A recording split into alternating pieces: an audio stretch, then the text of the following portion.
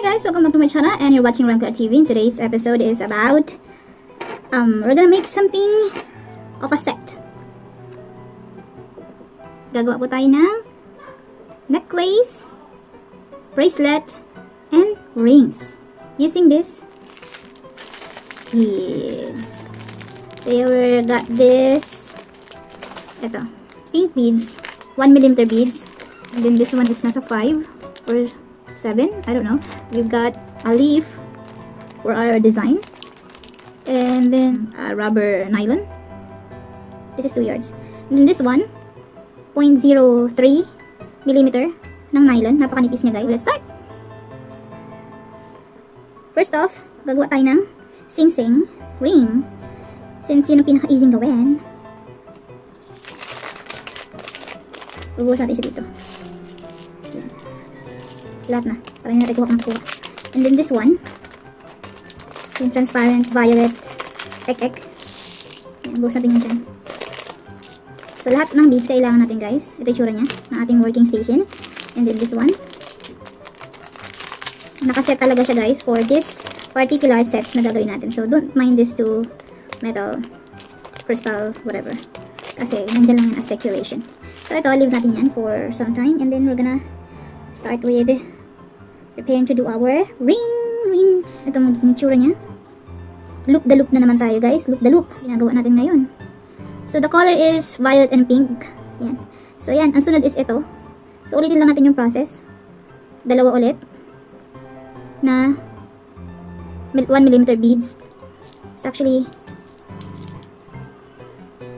a pattern. Yan. And then this one ulit. Paulit-ulit lang natin siyang gagawin. Actually, lahat ng mga ginagamit na tali, yan, ako gumagawa. Bracelets, earrings, ako gumagawa ng mga yun. Oh, dakilang tagagawa dito sa pamilya. Dalawa ulit. And then this one. Kasi hindi kasi sa akin. Pag hindi kasi sa palasinsingan ko, means hindi kasi sa akin. So, yan. Ito na siya, guys. Bilog na siya. Yan. Tatayin na natin siya. So, careful lang sa pagkatali. Kailangan maayos siya. Kasi, hindi tayo pwede magkamali sa pagtatali. Ayan. Makikita talaga to sa mga beads guys. Ito. Ayan, part na yan. So, it's okay kasi nga. Ito, beads. 2 rings. Cute rings natin for my niece. So, gagawa tayo ng pendant ng bracelet. Bracelet na pendant. Design ng bracelet guys. So, yeah, using this beads, we're going to make something like a box. So, yeah. Ayan, like this. Wala tayong pattern. So, ini-imagine ko na pa-box siya. Yeah. Yeah, box. So, maglalagay tayo ng 4 pieces of violet beads. Ayan, nagkandaan. Ano na yung beads? Yes. 4 pieces nito. Oopsie. Yeah. Ayan, nalaglag na. So, ayan. 4 pieces niyan. And then, i-cross natin siya dito. Sa isang beads. Gagawa tayo ng 4 blocks nito. To make it like a box. 4 sides of box. So, yan. Gagawa tayo ng ganyan. Repetition of, yan. To make it like a box. Ganyan dito. And, yan. Ito yung magiging tsura niya. Itutuhog natin siya sa left and right. Magiging box na siya, guys. So, yan ang magiging design natin. Sa ating,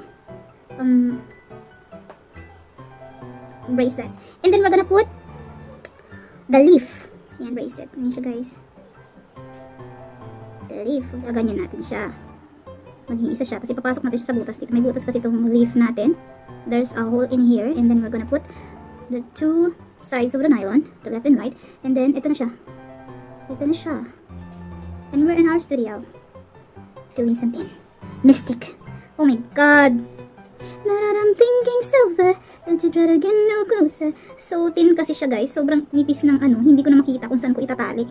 Guys, ang ating pendant. So, gagawa tayo ng dalawa nito. Dalawa. Ito po siya. Yes. Ito ay magiging bracelet. So, yeah, we do the bracelet and we're using this rubber thingy. 1mm beads, 2 of it. Put something in this yan. Dito tayo mag-start. And then, we're gonna put this one. Yes. The violet one. The clear one doesn't actually look like in the picture. There's no pattern here, so yeah. Hula-hula lang to. Did earlier. I don't know if it fits. Well, guess what? Yeah, it fits. I just leave something like a large space for it to fit, actually. So this is the first half. Not the first half though. Just add something up. Just gonna put this. So yun guys, we're finished with this, and then we're gonna tie this para tapos ng ating bracelet. Our first bracelet. Yan. Ito lang siya guys. So cute. So cute. Yan siya. And it's for my niece, actually. Yan. Tapos part na rin siya nito. It's so cute. Can't wait to give this, guys. Our necklace, guys. So, repeat lang natin yung pattern na ginawa natin dito. And, syempre, yan. Gagawin lang natin siya ng bigger size. So, yeah, let's start. 2 pieces of 1mm beads. Nagugulahan ako sa mga sinasabi ko. And then, this violet thingy. Yan. And then, another 2. Repeat the first things that you put into this rubber nylon. So yeah, and then we're gonna put this pink thing, transparent thing. Yes, ito na siya. I guess like this one. Yeah.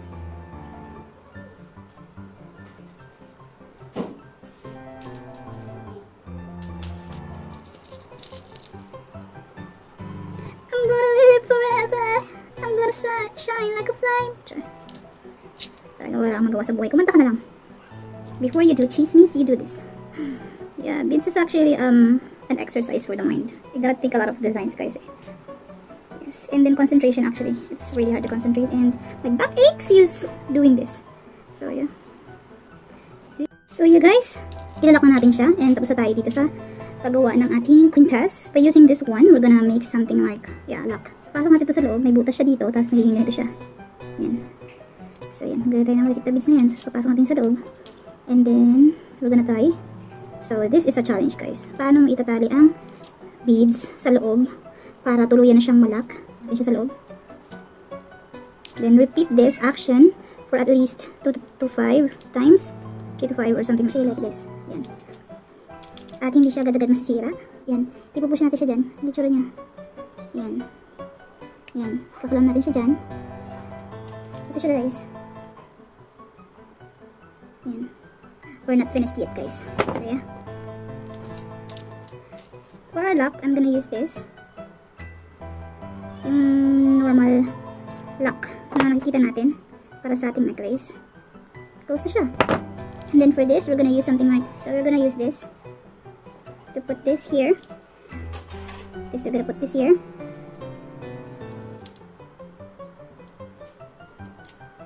Okay, just gonna fix this. Yeah, and that's it. We're finished with the necklace. So yeah, lock na siya guys. Ito na siya. Yes, ito na ang ating necklace. So yeah, we're finished. And we're done for the day. Thank you for watching this video guys. Yes, it's finished and ready to be given to my niece. Thank you so much po sa lahat ng mga nag-comment sa previous vlog. I'm gonna announce the winners of the given away items for the next vlog at the end of the video. Please watch until the end to see if you are the winner of the video, of the creation for the day. So yeah, that's it. That's it for today's video guys, and hope you enjoy our tutorial today. Naibigay ko na po sa aking pamangkin ang mga ginawa nating accessories today. And don't forget to subscribe if you haven't already. Please follow me on my social media account, which is... And next up po guys, i-announce ko na ang winner ng ating... So, tagandahan comment challenge. Babasahin ko po sa inyo next ng accessorism yung mga nanalo ng pa-premyo po sa pinakamagandang comment na na-comment nyo sa baba. And yung sa mga hahabol pa po, please comment down below #ILOVETHISITEMREN kung interested po kayo makuha ang ating mga pa-premyo. Lahat po ng mga ginagawa ko ay ibibigay ko po sa inyong lahat. And be updated po sa lahat ng mga vlogs na ginagawa ni RENCLAIR TV. Bye-bye! See you again, and I hope you get all the blessings to deserve. This is not the end. I will always make a video for you. See you again. Everything's gonna be alright. Everything